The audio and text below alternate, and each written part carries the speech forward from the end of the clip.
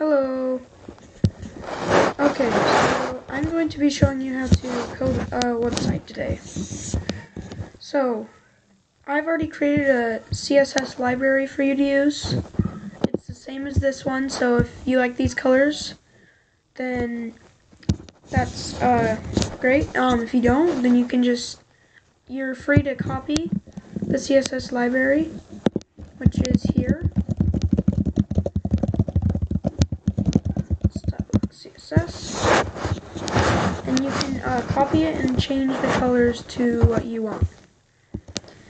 So this is just all the different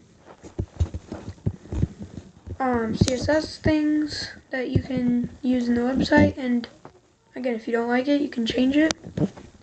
So I'll just close out of that. Alright, so first things first, we want to use the library. So we're going to do style, or actually we'll just do link relate to style sheet, and we're going to do href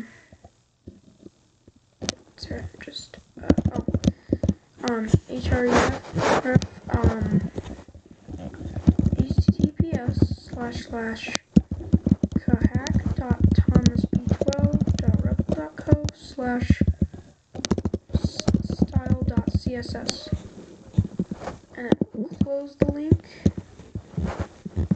and we can take this out unless you want to copy it, but I'll take it out because I'm not going to be using that, which means I'm not going to be using this.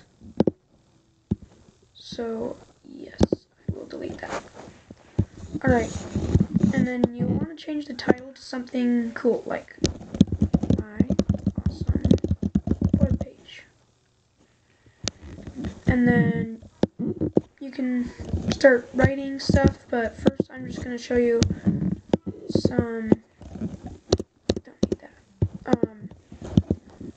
some things that you should definitely have inside, because this is going to help you a lot.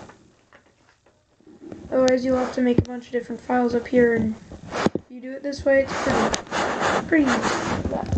So, before I go on, I'm just going to do this script, because we need to use this before anything, because this is what powers the next code we're going to do. ajax.google.apis.com/ajax/libs/jQuery again .min.js, or I'll put the link in the description for you to copy this in there. This is just all the code for that, and it makes it so you can use jQuery inside HTML, and you don't want to put all this code yourself in the web page. That would be insane. It would take a long time. But this is all the code, and Google has it for you. So you have it in there.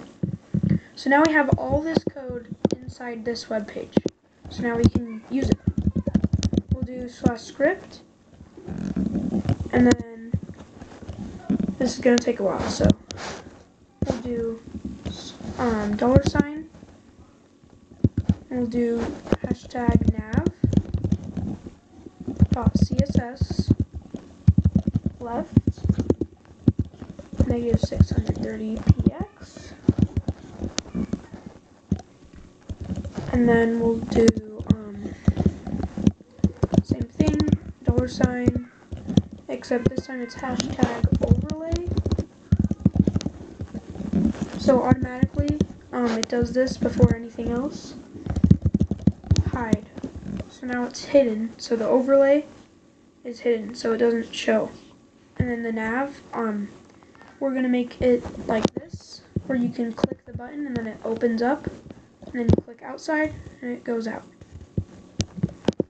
And then next thing we're gonna do is we're gonna do all these CSS properties are inside the library, so you don't have to worry about the CSS. Open side dot click function,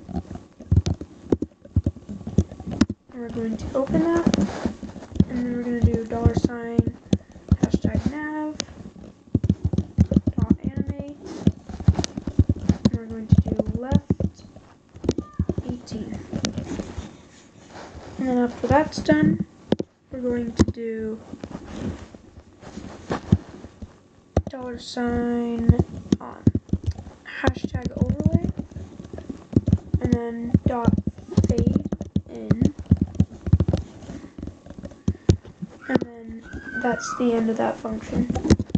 And then we're going to do $#overlay again,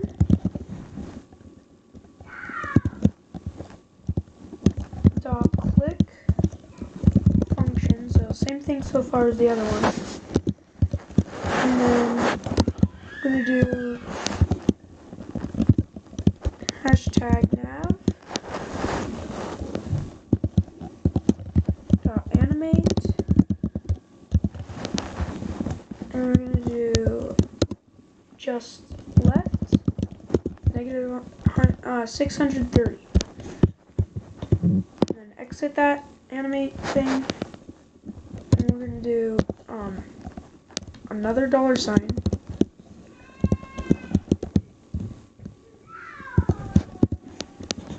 Actually, let's okay. And then I'm going to do #overlay, and then .fade out, and then that's the end of that. So this is just the overlay and the nav and the open side stuff. So when the open side, basically this says open side dot click, so that means when you click on this and you click on this,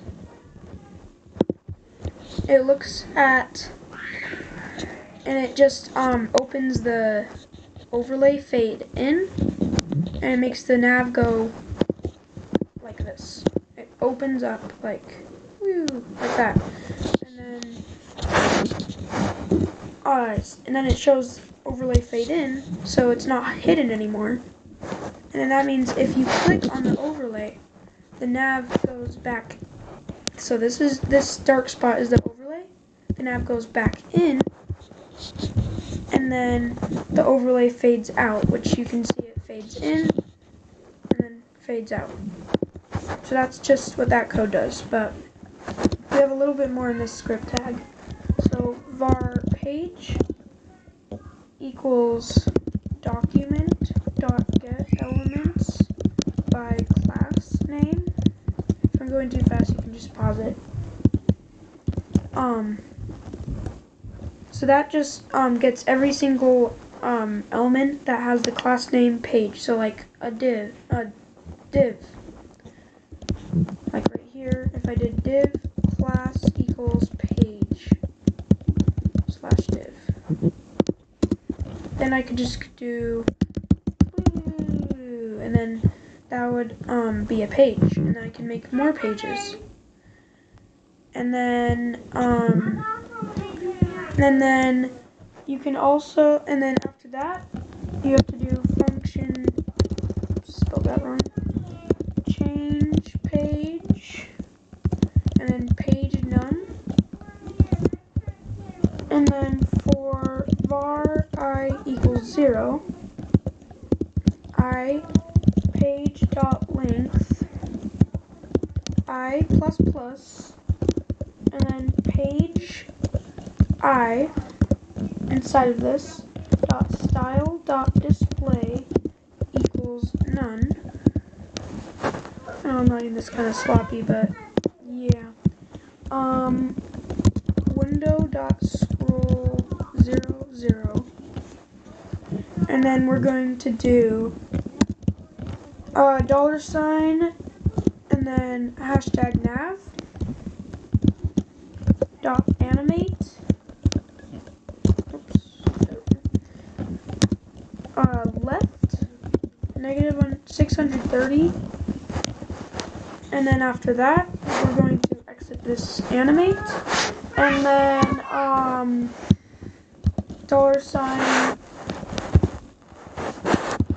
hashtag overlay dot fade out page num -1 dot style dot display equals block, and then after that it's change page 1. So that's all the code for that script tag.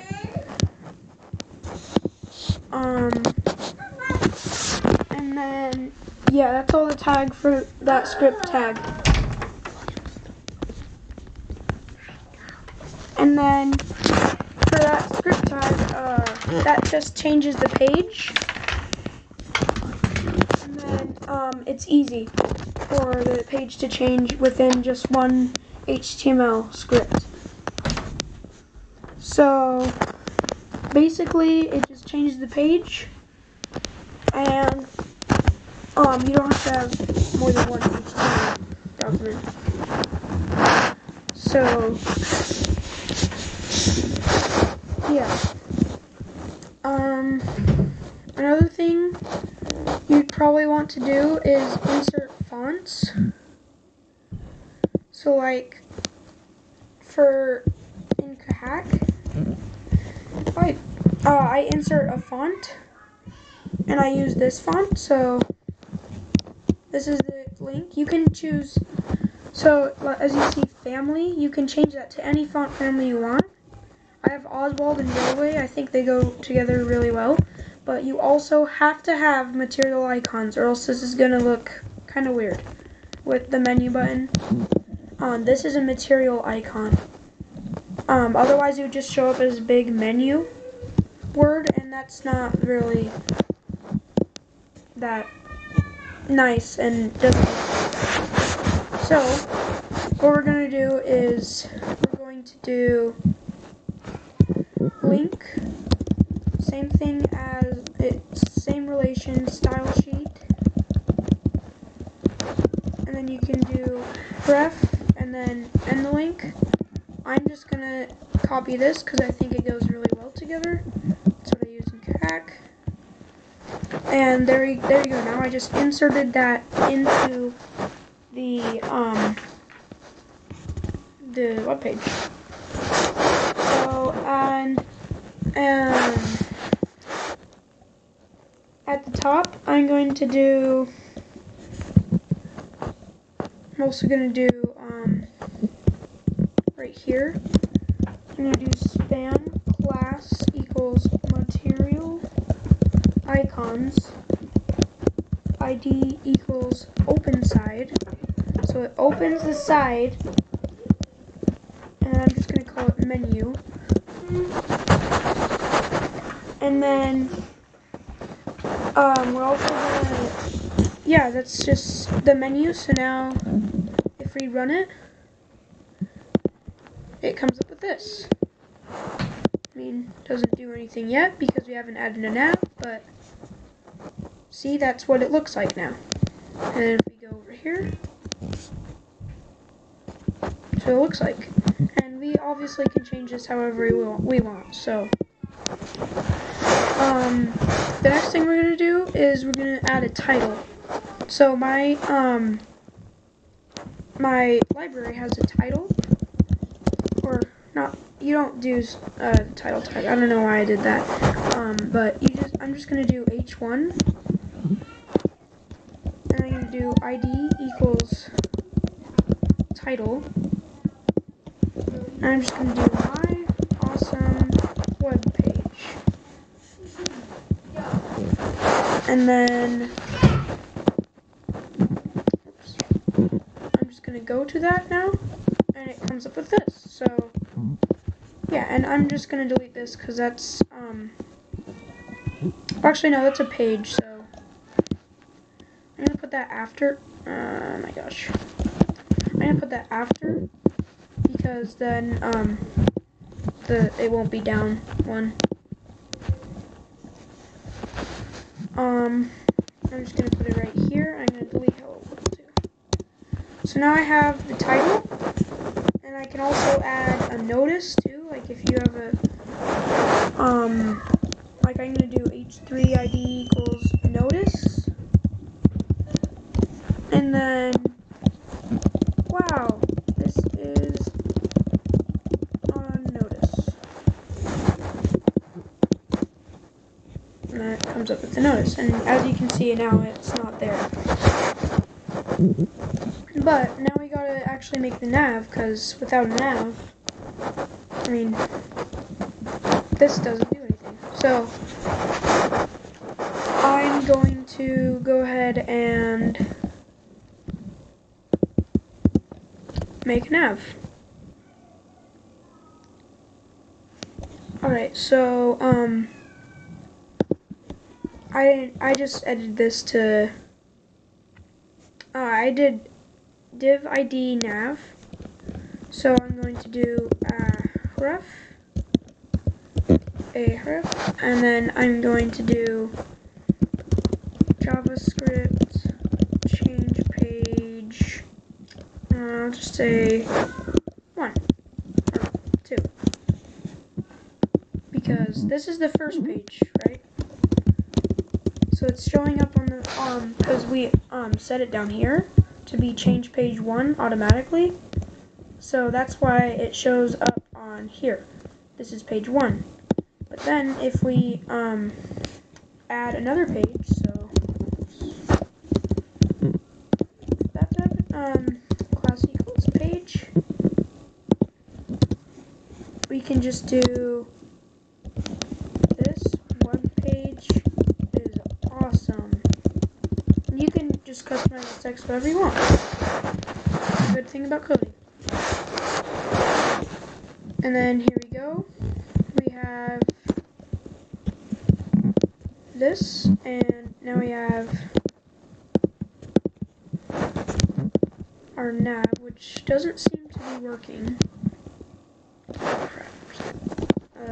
The title, we want it to go over the titles like this, so I'm going to try this, and as you can see, it changes the page, but we don't have the A tag for the beginning page, so we're just going to do JavaScript change page 1. So now we have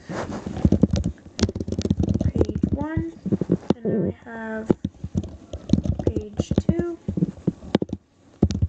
and we can do these A tags every page we would like. Just you have to make a page for each A tag, and it goes in order. So page 2, even if this is the one you wanted for page 2 right here that I'm making, it would be this one because it goes in order as we specified down here. Page length I++, that's what we made happen there. So we have to do it in order. So you could just do 3 if you want it to be this one. Not in order, but you know, it is what it is. So I'll just make another one, and you have to put it in here, JavaScript change page, whatever the page is, because if you don't put it in there, then no one can get to this page that you made.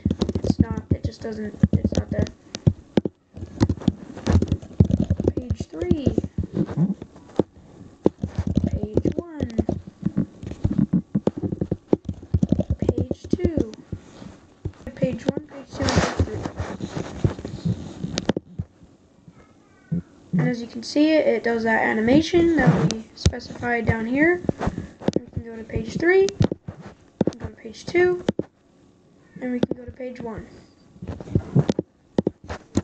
So we have our page changing working, but we do not have an overlay.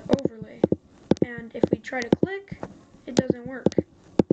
we want to be able to click to get out of it, but it's not showing up. So why is that? It's a really easy fix. All we have to do is just make a div ID overlay like that. And we don't have to put anything in it, nothing. If we actually put something in it, it will put words up on the screen, which we don't want. So now we can try this, and we can click out, and there's the overlay. And you probably wouldn't think that the overlay, when it's being clicked, would actually matter, but it does, because back down here, we said overlay, click, it goes back in.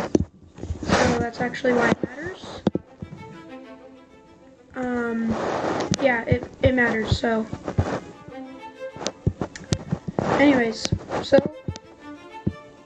this is a web page, and if you want, you can put a footer, or you can do other stuff. I'm just gonna put a footer real quick.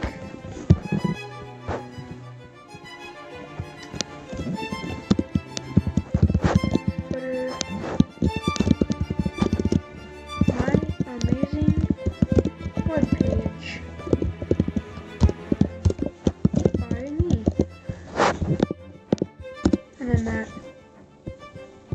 does that. If you want the footer to be at the bottom, you can always just do BR tags, or you can do the margin bottom style tag. So yeah, that's our web page.